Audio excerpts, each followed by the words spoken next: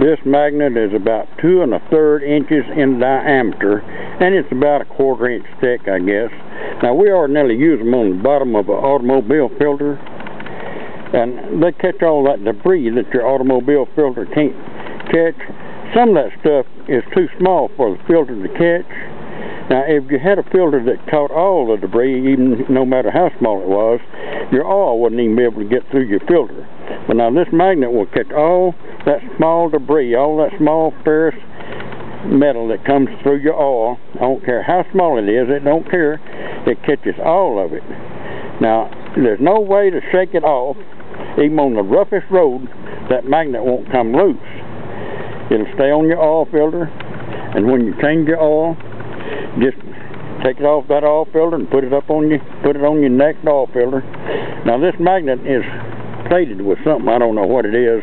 Maybe it's cadmium, I don't know what it is. It's not chrome, but it's kind of silvery. It's not nickel plated. But anyway, like I say, put it on the bottom of your automobile filter, and it'll catch all that debris that your automobile filter cannot catch.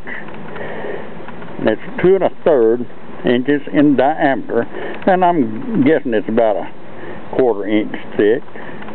Anyway, it does a fine job